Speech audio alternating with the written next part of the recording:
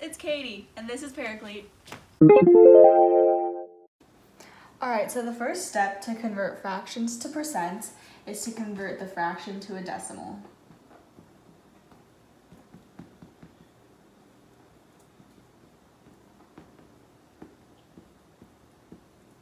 So, for example, we're going to do 3/4. And so in order to convert that to a fraction, we have to divide it. So 3 goes on the inside, 4 on the outside. Since 4 can't go into 3, we're going to have to add the decimal point and then move it up. And then after moving the decimal point, we can add a 0. And so 4 goes into 37 times.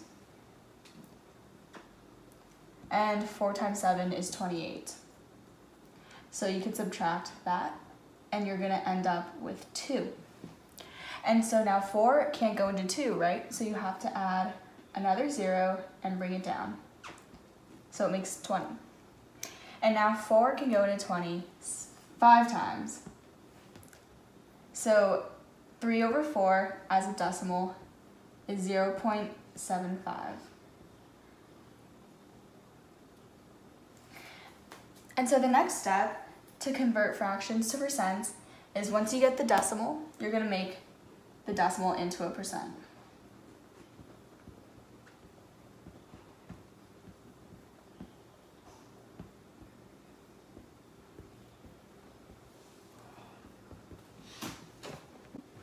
Now, how to convert decimals to percents is fairly simple. Let's just take 0.75. So what you're going to do is you're going to move the decimal point 2 spaces to the right and then add a percent sign. So 0.75 is the same as 75%. And so that's how you do it. So we're just going to do a few examples just to solidify what we learned today. Examples. So number 1. We are given 2/5. So the first step is to convert the fraction into a decimal. So we're gonna do long division. And 5 can't go into 2, right? So you add the decimal and bring it up and then add a 0. And so 5 now goes into 20 4 times. 5 times 4 is 20. And so there's 0 remaining, so it's just 0.4. And so now the second step is to convert the decimal to a percent. And how you do that is you just move the decimal 2 spaces to the right and add a percent sign. And so you end up getting 40. So this is the same thing as 2/5 equals 40%.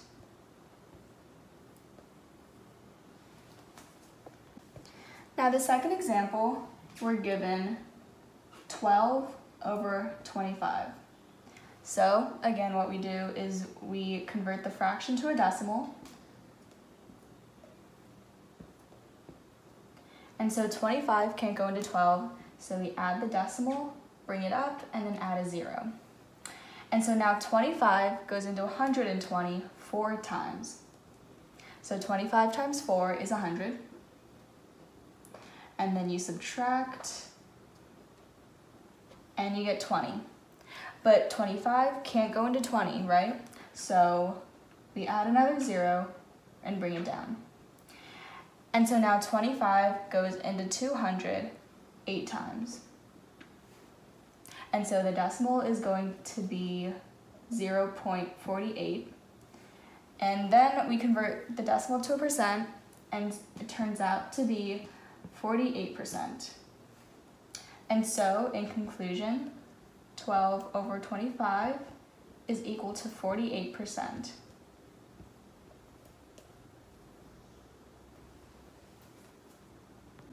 So the next example that we're given is 1/8.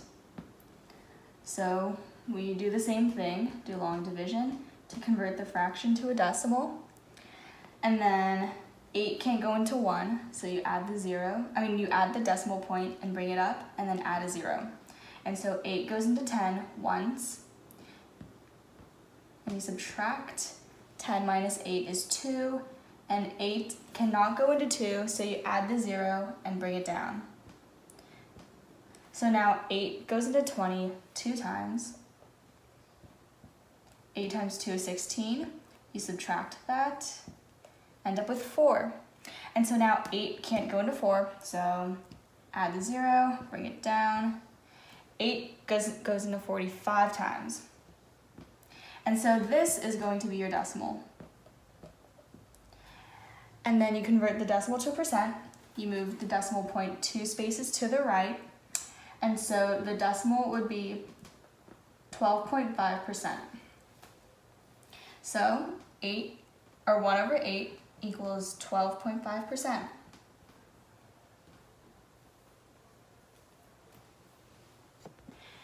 And finally, our last example, we're given 1 over 12.